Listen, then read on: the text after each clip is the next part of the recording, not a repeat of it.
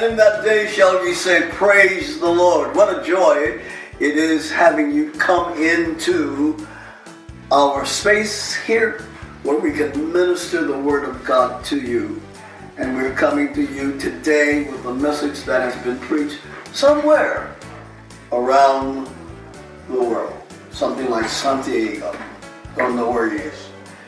I just pray that you'll be blessed, inspired, healed, delivered, set free, fear gone, faith arise, and that you will receive today from this preached word just what you need. Thank you so much for being here. Where am I going? Have you ever thought about where you're going if you leave God? Peter, get away from me. Where am I going, Jesus? You have the words of eternal life. Where am I going? Come on. If you start thinking about where you're going, you will stop that foolishness. Hallelujah. God is not real. He ain't doing nothing for me. I got a promise. I got a whole book of prophecies. I don't see nothing fulfilled. It doesn't matter if he doesn't fulfill any one of your prophecies for the next 4,000 years. He's still God. He's still my God. I will die believing he's still my God. And though you slay me, you ain't doing nothing but causing me to trust you more. Oh, though you slay me, I'm going to trust you.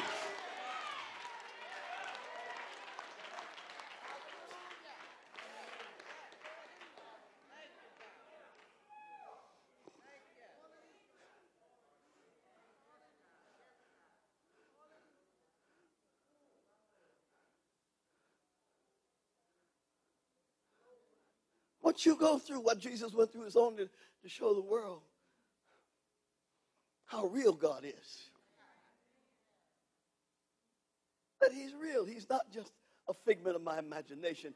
He's not a statue. He's not an image. He's not Buddha. He's not Hindu. He's not some idol god with a big belly. I can get one of those. You see, he's God. He smites me, and I still let him touch me with that smiting hand.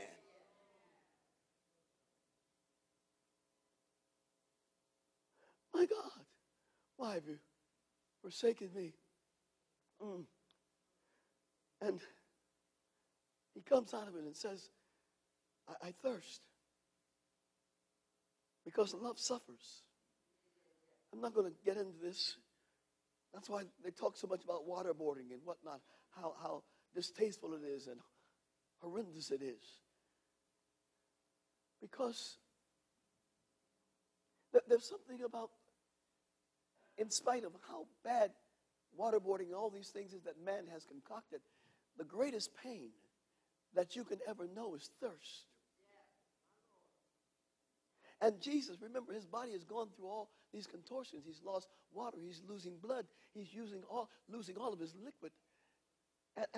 And he's coming down, that everything is coming down to the lowest ebb.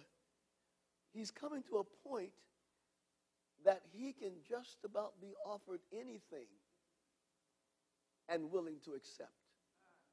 You see, the devil is trying to beat you down until you say, okay, I give in.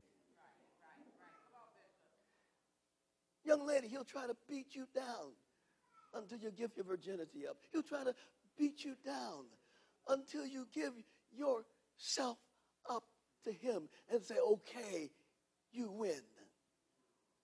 He will try to put you through such pain and agony until you say, okay, I'll play the lottery. Okay.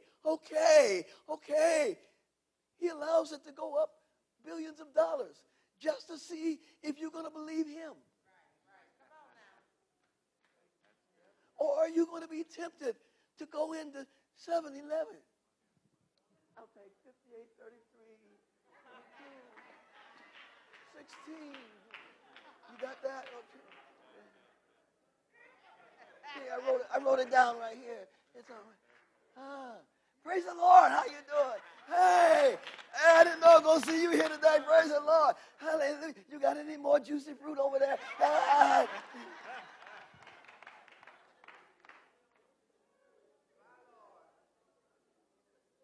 But he's trying to beat you down. You're in need of some extra money. So it's income tax time. And your form says you got 3 children that you don't know anything about.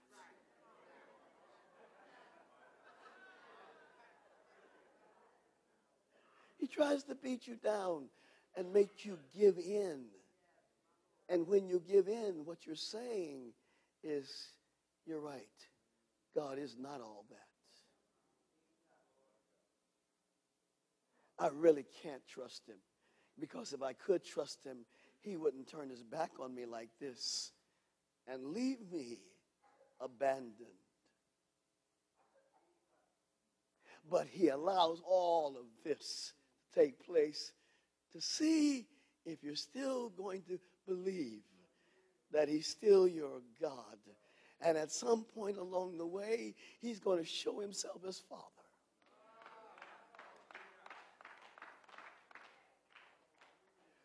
Oh, when he came, oh Lord, he came through the time he said, I thirst. Why did he have to thirst? And please get this, because had he not thirsted, he could never tell you that I'm bringing you to a realm in me that you'll never thirst again.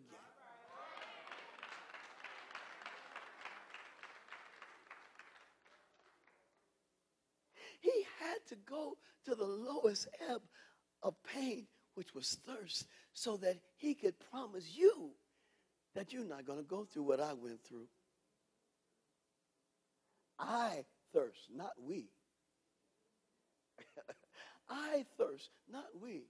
No, I thirst so that you, when you come into my kingdom, will never have to thirst again. I'll be in you, a well of water springing up.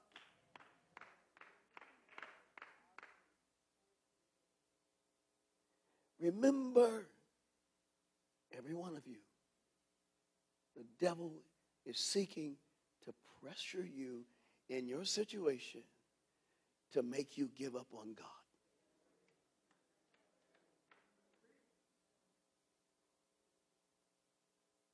You may not give up all the way. You may do what we call compromise. A little bit of God, a little bit of something else. A little bit of God, a little bit of something else. But if you have a glass of milk and somebody mistakenly pours grape juice in it, or you have lemon juice and somebody puts a little cream in it,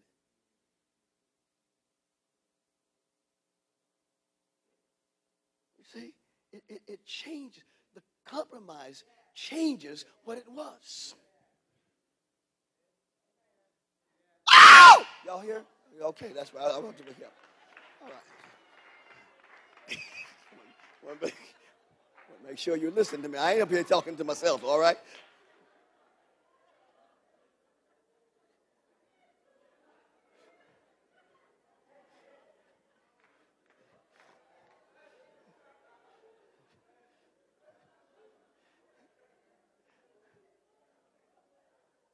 A compromise changes the original. You lose something in the realm of compromise. And the enemy is trying to get every one of you, us, no matter how young, no matter how old. You're not too old to compromise. They're compromising in the nursing home. They're finding boyfriends in the nursing home. Girlfriends in the nursing home. Roll my chair over there with him, child. You see? As long as there's breath in your body, the enemy will put you in a position to compromise. and he will offer you something for your thirst.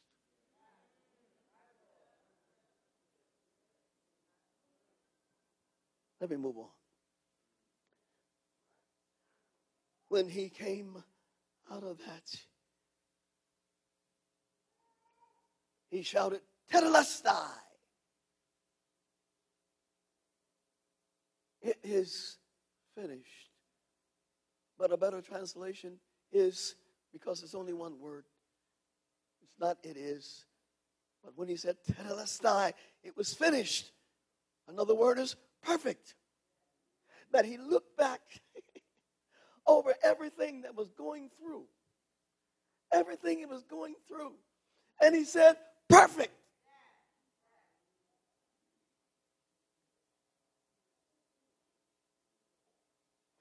It could not happen to a better person than me. You chose me to go through this.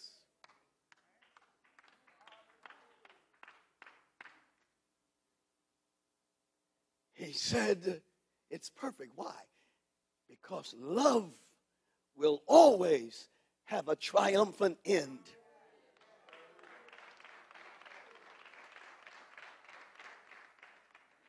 Remember, when you're having difficulty in your relationships, loving the most unloved person will bring you to a triumphant end. You are going to have victory in the end. You are going to be able to shout, "Tetelestai," right in front of your enemies. Remember, people that spat on him, beat on him, nailed him, speared him, they were all standing there when he said, "Perfect." You did your jobs well. If I could take my hands free from this cross, I would give you an applause. I would clap my hands for you because you did your part well so that people could see who I am and that God could be glorified.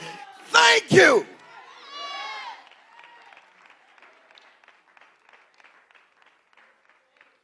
Thank you for hammering me. Thank you for spearing me. Thank you for spitting on me. Thank you for who took the time to plait this crown of thorns. Thank you.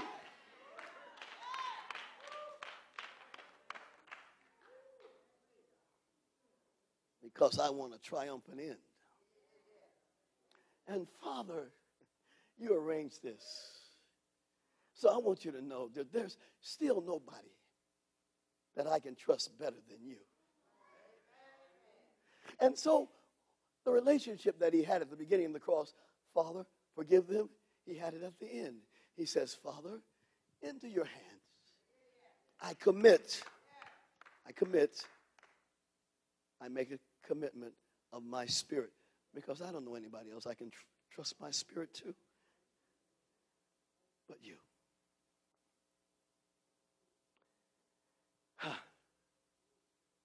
Heaven and earth rejoiced because, what time is it? 20 hours, thank you. Got an hour and 40 minutes. Okay. Nobody could exemplify this love that God has better than the Son, because the Son was the only created being who had the DNA of the Father, God. That's why you and I could not love like he did, because we did not have the DNA of God. Jesus had the DNA of the Father. Therefore, he could manifest the love of God to the exact degree because he had Father's DNA. That's why it says for purpose, God so.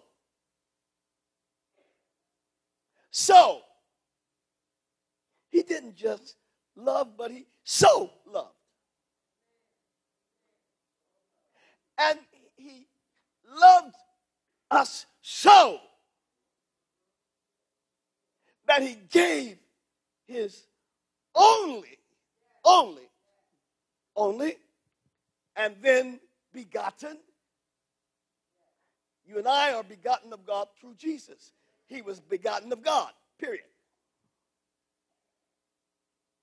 That God so loved the world that he gave his only begotten son. Let me deal with that. Thank you so much for tuning in to us. And I pray that you have been blessed and inspired, delivered, set free, and healed. If you have been, why don't you sit down and send your gift to us, $22. That's what I'm asking you to give. That will denote what God is going to do in your life for the rest of this year. Be blessed. Hopefully we'll see you on tomorrow.